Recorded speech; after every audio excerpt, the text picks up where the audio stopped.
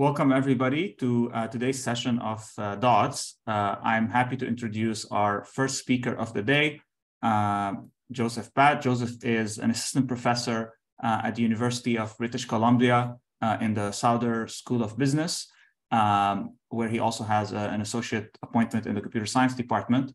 Before that, he was a postdoc at ETH in Zurich, working with Robert Weismantel. And he, before that, received his PhD in applied math and statistics at Johns Hopkins University with Amitabh Basu. And Joseph's interests are in discrete optimization and geometry. And today he's going to tell us a bit about those kinds of topics, but also an advertisement. So Joe, please take it away. Yeah, thanks, Elias, and thanks, Alex, as well for the invitation to come speak. So before I jump into the talk, I'd like to advertise the MIP 2023 workshop. So in case this is unfamiliar to you, every year there's this mixed integer programming workshop, which just has everything mixed integer programming related at it. It's a wonderful single stream workshop. It's geared towards, again, all aspects of MIP, but it's also geared towards students and postdocs. So if you fit into one of those categories, I highly suggest you attend. On top of that, this year, for the second year in a row, we're going to have a computational competition. I point you to the website for all of the details. So this year's topic is going to be on reoptimization.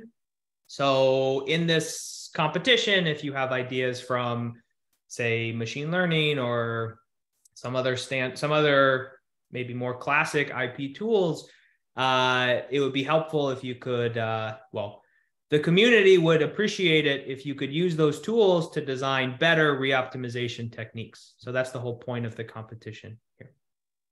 Okay. One last thing, the finalists in the competition, we're expecting to provide them with financial support to attend the conference. So here's a little bit of incentive to join. Okay, I'd be happy to talk more about this afterwards if anyone has questions. All right, so let me get into the talk. Today's talk is going to be a combination of a few different projects. So these projects are done in part with many different people who I'd like to thank. So John Lee, who's at Michigan, Ingo Stalknecht, who's at ETH Zurich, Zach Walsh, who's at Georgia Tech, and Lou Sazhu, who I believe was in the audience. He's now at UC Davis as a postdoc.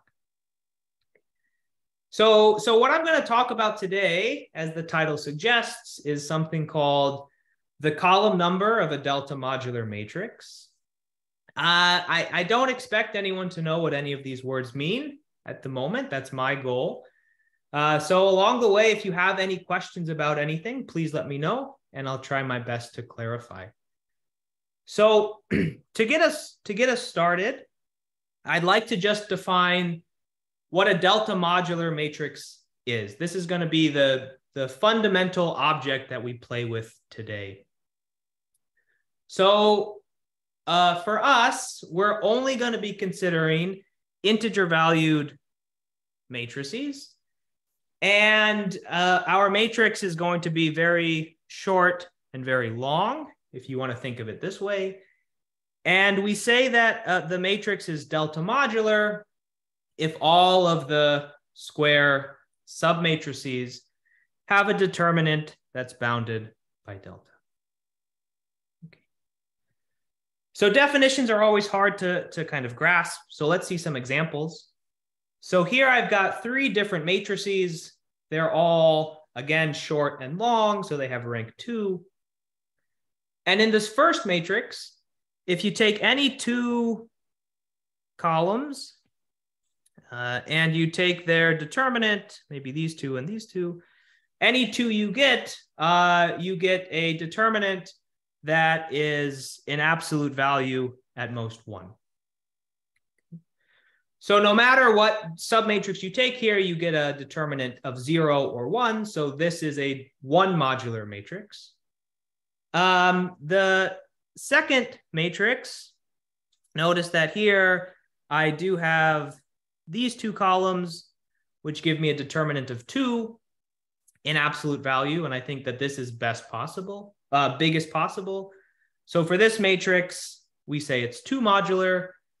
And for this last matrix, I think if you take these two columns, you get a determinant of 9. And so this last matrix is 9 modular. Okay. Before we go on, are there any questions on the definition of delta modularity? So in some sense, delta modularity measures complexity of a matrix.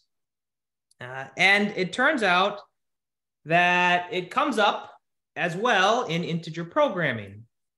So a big open question right now in the field of IP is the following. If I give you an IP and the constraint matrix has bounded determinants, then can you solve this IP in polynomial time?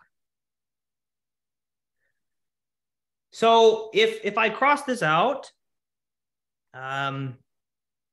then we know that this question is NP hard. So really part of the integer programming field is to add extra assumptions that make it more tractable. And one might ask, what happens if we bound the determinants? And this question has been studied in some forms for a long, long time. So for small values of delta, for example, if delta is 1, then the integer program has what's called a totally unimodular constraint matrix. And the IP becomes an LP, which we can solve in polynomial time. Just recently, people showed that if the determinant is bounded by at most 2, then again, you can solve the IP in polynomial time. And there are a handful of other scattered results, like if the matrix has a general determinant, but the number of entries, the number of non-zero entries in each constraint is at most 2. Okay, constraint or column. But beyond these sort of scattered results, no one knows if this question is true, if the answer is yes, for delta bigger than or equal to 3. And so to attack this conjecture, one somewhat natural question is, can you study basic properties of delta modular matrices? So presumably, if the answer to this question is yes, then one would have to exploit some nice structural properties of these matrices. And that's really the jumping off point for the talk today. So you can be very creative and think of many different properties that one might be interested in, but perhaps one of the simplest properties of a matrix is how many distinct columns it can have. Okay? And this is the second part of our talk, or the second part of the title. It's this thing called the column number of the matrix. So to define the column number, I need to define what it means for two columns to be different or differ. And so for our purposes, we say that two columns are different or they differ if they're not equal to each other and they're not equal to negatives of each other. Okay, so for example, in this middle matrix, all of the columns are different under this definition. In this third matrix, all of the columns are again different. But in this first column, notice that, or sorry, in this first matrix, notice that I have these two columns, which are negatives of each other, And so when we count different columns, we ignore one of these two things. Okay. And for reasons that I won't get into now, we also ignore the all zero column because it only adds at most one to what we're going to do at the end of the day. So again, with our examples, we had a 1 modular, a 2 modular, and a 9 modular matrix. And each one has different numbers of differing columns. And the question that we're interested in is the following. For a fixed rank and a fixed determinant, how many non-zero differing columns can a rank M delta modular matrix have? Whew. So this is a mouthful. Again, sort of the idea is if I fix the rank and I tell you that for this fixed rank M, I would like a 1 modular matrix or a TU matrix, and I'd like it to have as many columns as possible without breaking the TU structure. How many columns can you have without starting to repeat columns over and over? Any questions here? So I have maybe a quick one on the slide before that. Yep. This is the open question has to do with fixed parameter tractability. So is then a positive answer to your question would imply that there exists an algorithm which runs in time polynomial in everything except the delta, right? So it can be exponential in delta, but has to be polynomial in everything else. Correct. So the algorithm has to exploit knowledge of that parameter to somehow solve the problem efficiently. And that's how you're getting around the NP hardness of the general case, right? Correct. Okay. Some sort of fixed parameter tractability is what we're hoping for. Okay. And then I'm waiting to see how you're going to relate the two questions in those slides to one another. They're somehow related, right? Yes. So I'm going to talk a little bit about that. In this talk, we don't have so much time to get into the details of the algorithms, but I'm glad you asked this, Elias, because the next question is, why do we care about the column number? And so what I'd like to spend a little bit of time on, perhaps most of my talk actually, is just trying to motivate or trying to discuss with all of you some different areas in integer programming where this column number comes up.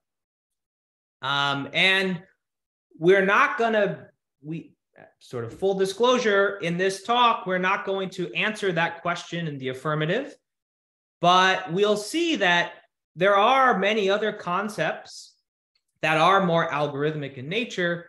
And we're going to show how the column number can be used to how it is used in those concepts. So for example, we're going to be looking at something called proximity, something called test sets or Graver bases or Hilbert bases, if you're familiar with these.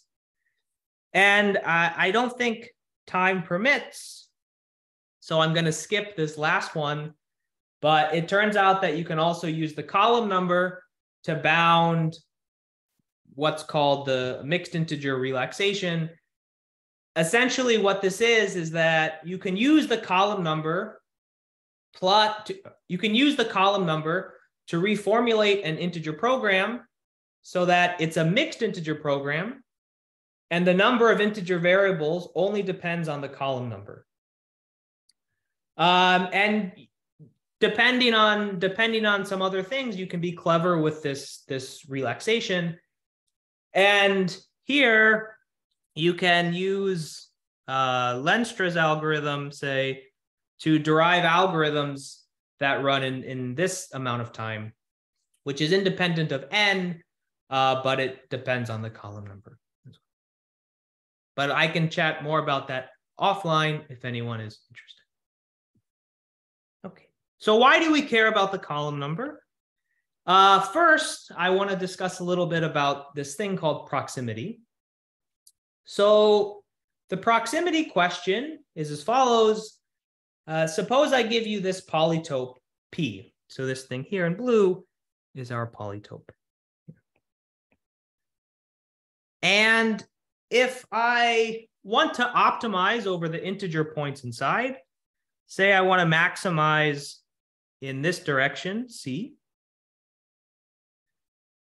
then the red point is the point I really care about.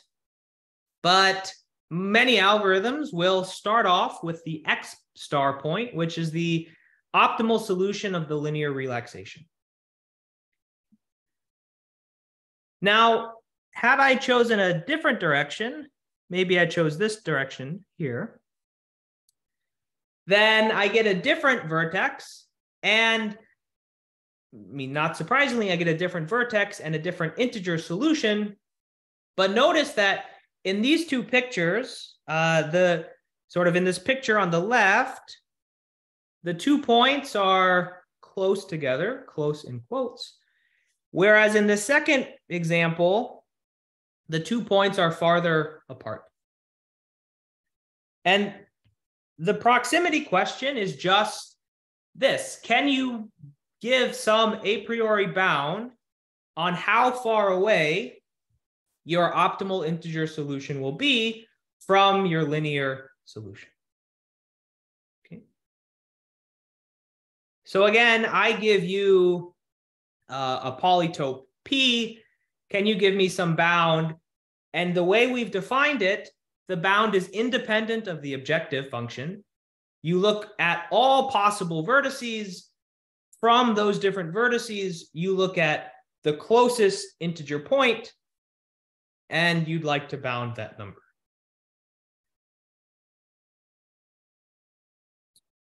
So this is the proximity question here. Elias, to your question. And sorry, can I ask you a follow-up quickly? So that closest integer point, will it also be the optimal integer one for any objective function for which the corresponding vertex is the LP optimum? So you can restate the question in that way. And it turns out that, at least to my knowledge, all of the proximity bounds do prove this. So they prove that if I give you a polytope and an objective, this X star depends on the objective, and the Z star also depends on the objective, and they both maximize the objectives. Okay. So everything I talk about will also hold if you think of optimal solutions.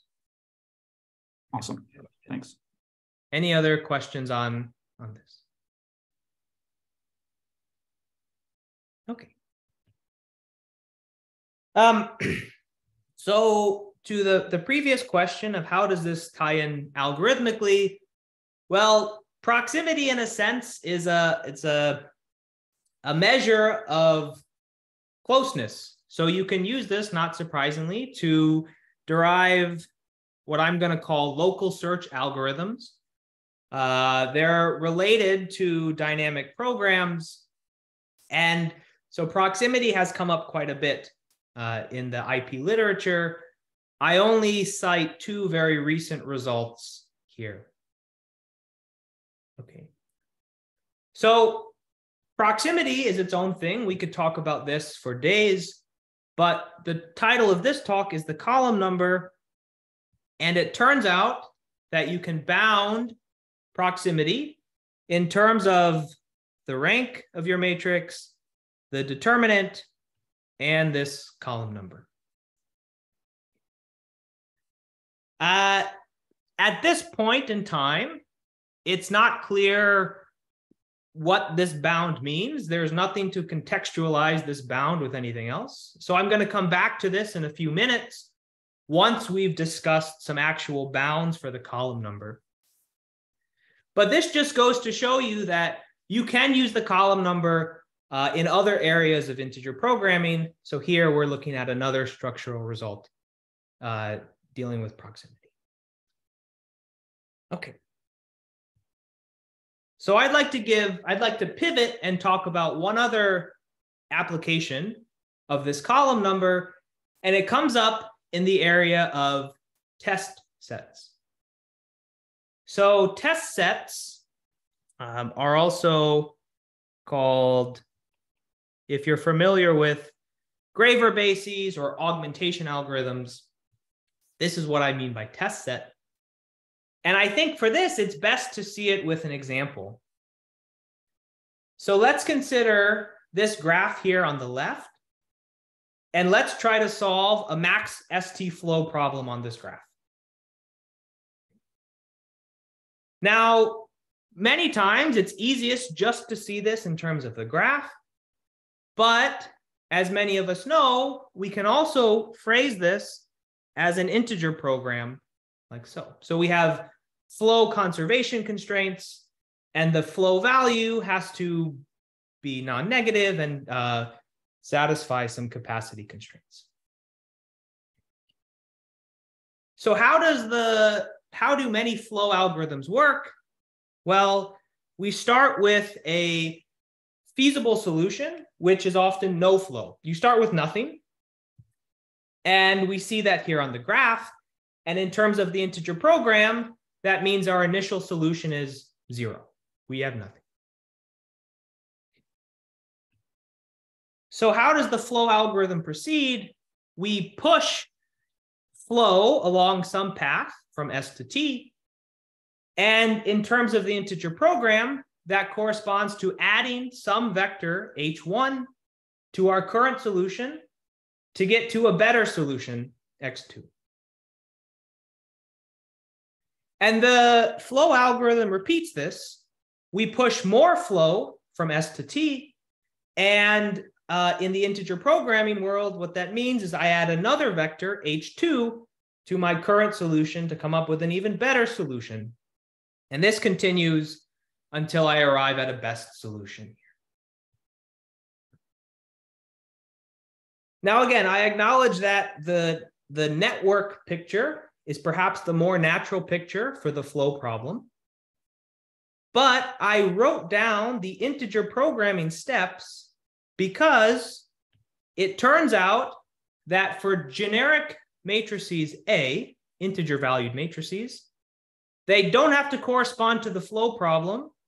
It turns out that you can still use a special set of test vectors and use these in an augmentation algorithm like we do on the right. Okay, so again, whereas the left is perhaps more natural for flows, the right can be generalized to general matrices. We just have to find the correct test vectors. And again, these are called Graver bases. It's not so important for formal definitions here. And these Graver bases, these augmentation algorithms have been studied for a long, long time.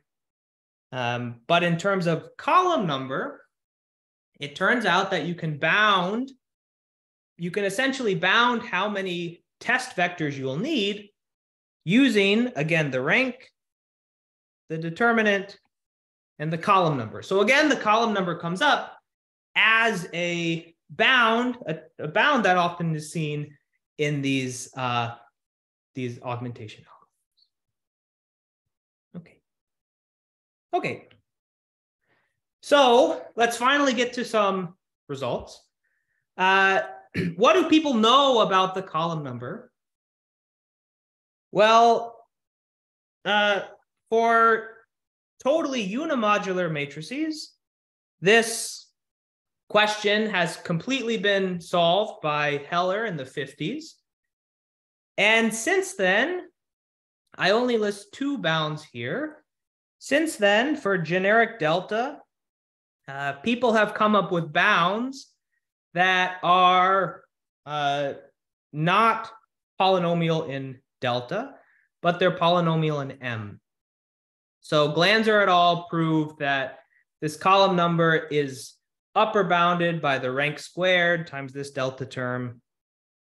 And Gielen et al. Proved something a little bit different. They showed that you can separate the quadratic dependence on M from everything else, but the everything else has a very nasty dependence on delta. And so our main result is that you can bound the column number as a polynomial in both the rank and the determinant.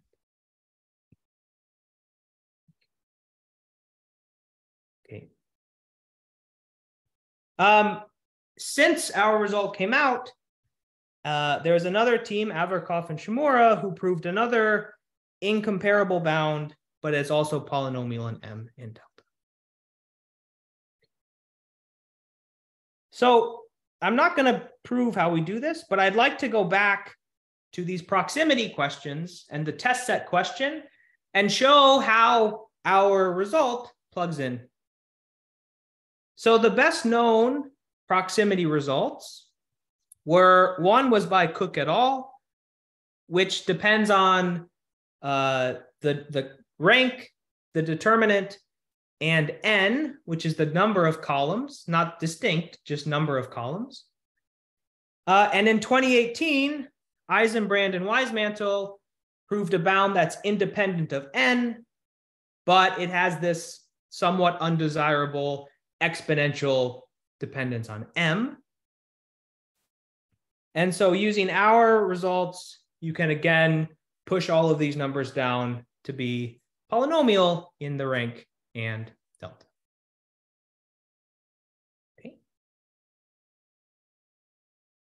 And the same phenomenon happens with these Graver bases test sets. So again, the best known bound was sort of m to the m times delta, and we're able to push that down to m cubed times delta.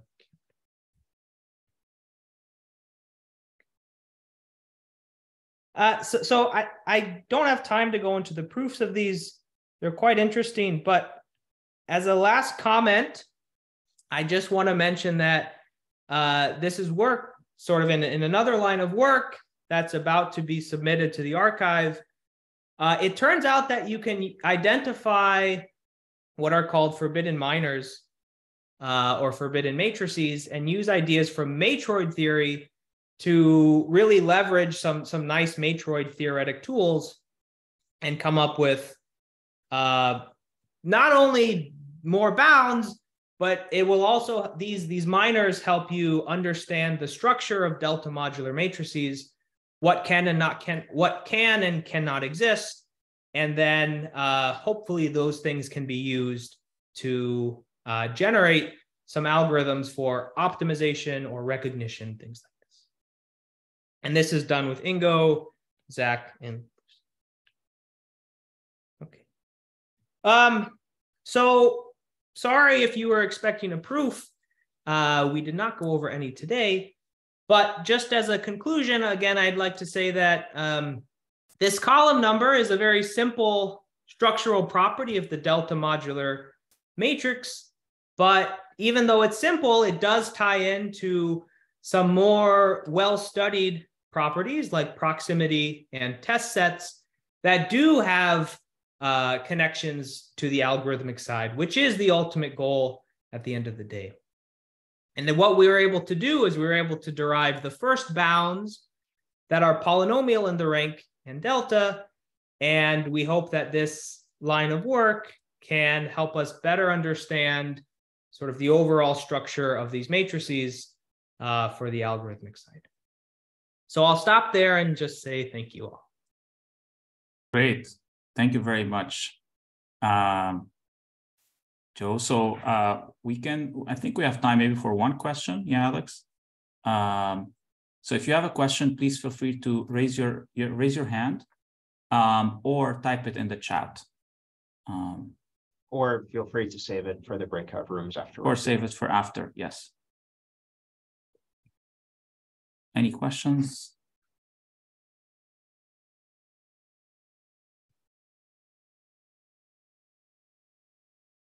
Okay, all the questions are going to be for the breakout rooms. Okay, so so thank you again, Joe, for the very nice talk.